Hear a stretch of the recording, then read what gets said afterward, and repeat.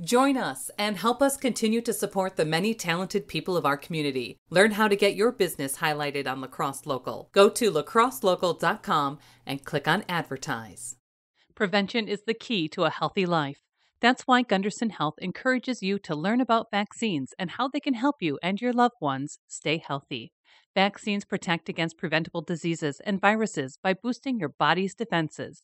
Visit GundersonHealthVax.com to learn more.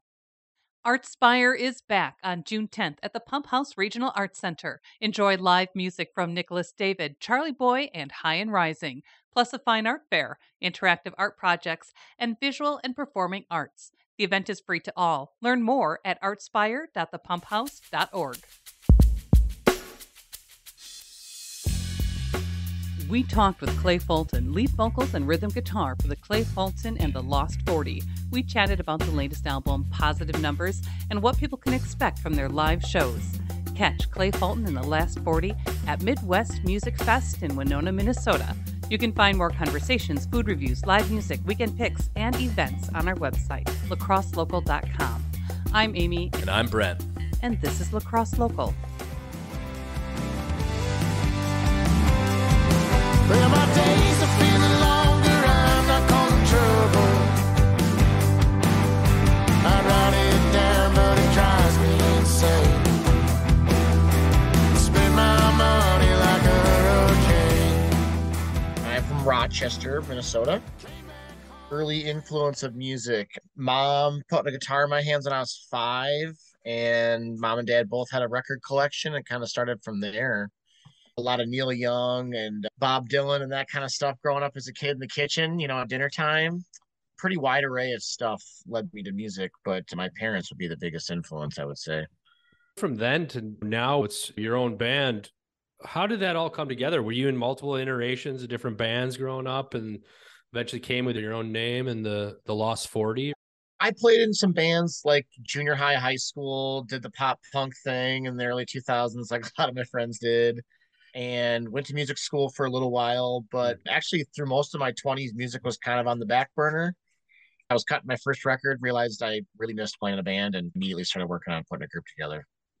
So who makes up this group? Are these folks from around the area? Only me and one other member are actually from Rochester originally, but yeah, everybody lives in this area, which makes it easy for us to get together. So Nick Novotny is my drummer, who is the festival director for the Rochester Thaw. Oh, cool. Played a bunch of festivals and stuff for years, was in the Weathered Heads and Loudmouth Brass Band before my group. And then Carly Hornstein and Alan Palmer, who are also in My Grandma's Cardigan, who have been a staple of Midwest Music Fest and the Winona music scene for a long time. Alan's the bass player and Carly sings with me in the band. Peter Locke is the keyboard player and Mike Bentley is the lead guitarist.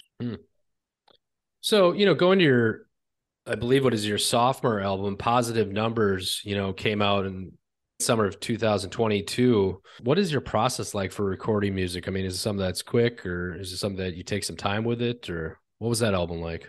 We've been fortunate enough to cut both of our records at Carpetwood Studios with Zach Zern from Author. And he's got an amazing setup there, and I love working with Zach. He's also our producer. We've worked pretty quick, but some of that is just budget and what it costs to get into a studio and do something on a professional level. So part of it is coming in well rehearsed and making the most of your time.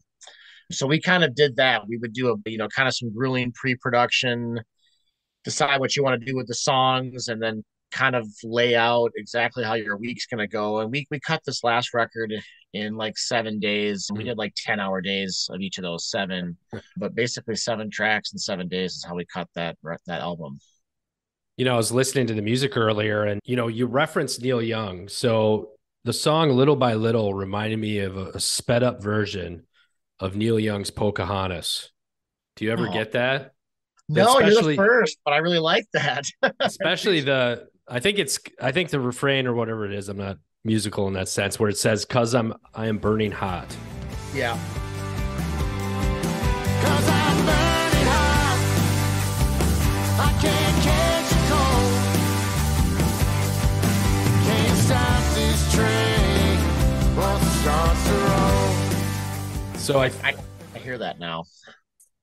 So hopefully that wasn't insulting, but I was just like, man, this sounds just like that Neil Young song, and I had to go search for it. So Right on. we'll play an example right now so people can compare it. No, just kidding. It wasn't intentional, I swear. No, it sounds great. The album sounds great. I've been enjoying it. Thank you very much. I appreciate that. And speaking of that, festivals like Midwest Music Fest, Mile of Music is another favorite of mine over in Appleton. Multi-day, multi-venue festivals are about discovering new bands. So I haven't had any time to even listen to the playlist that the Midwest Music put out just yet. If you're pitching your own set to someone who doesn't know your music, what can you tell them to expect from your live show? Great question.